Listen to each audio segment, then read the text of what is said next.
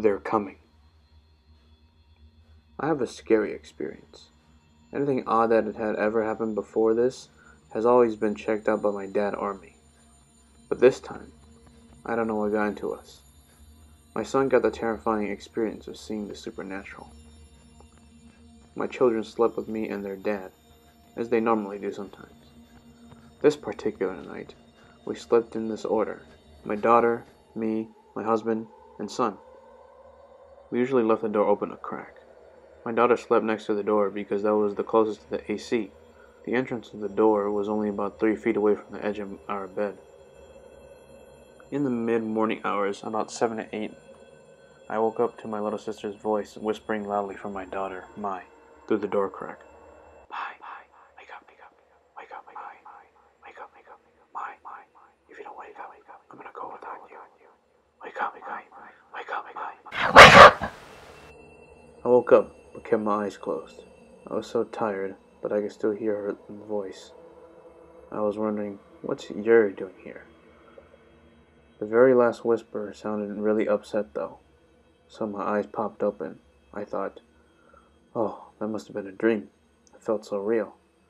I peeked outside just to double check, but there wasn't anyone. I got comfortable again, but something was bothering me. Something just didn't sit right. I just felt really bothered. So I called my husband. John. What? He answered sleepily. Because of the odd feeling, I intentionally asked, did you hear that?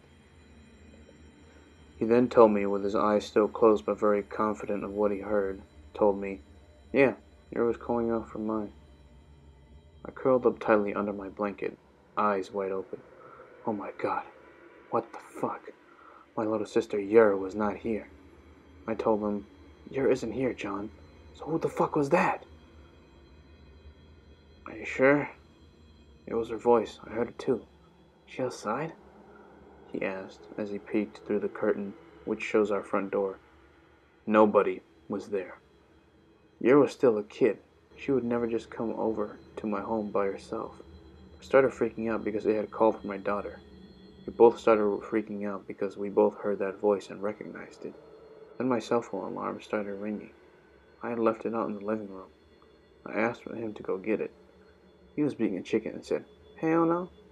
We started arguing. I tried to calm down and think that it was nothing, but I felt that I needed to hold my daughter. My 3-year-old son was slowly stirring and waking up.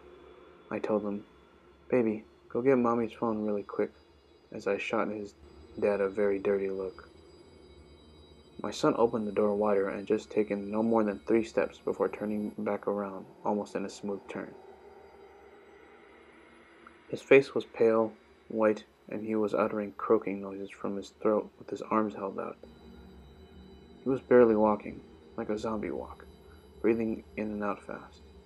He was just almost scared to death. I reached out for him, and he stiffly crawled onto my bed.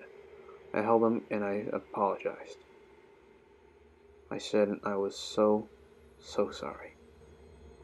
I started yelling at my husband that he should have gone, while he was also yelling at me that I should have gone also.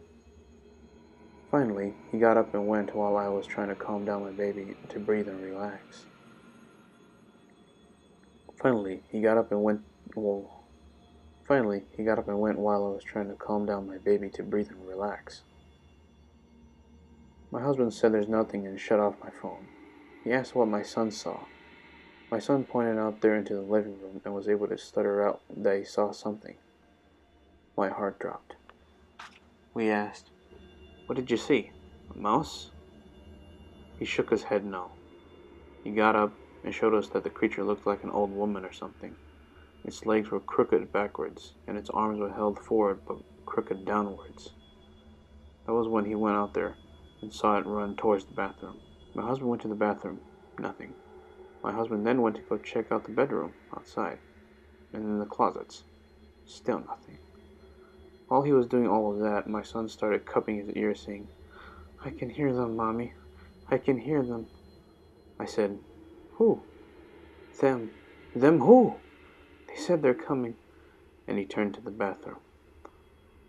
Oh my God. Once again, me and my husband started freaking out again. Obviously, we got the fuck out of there.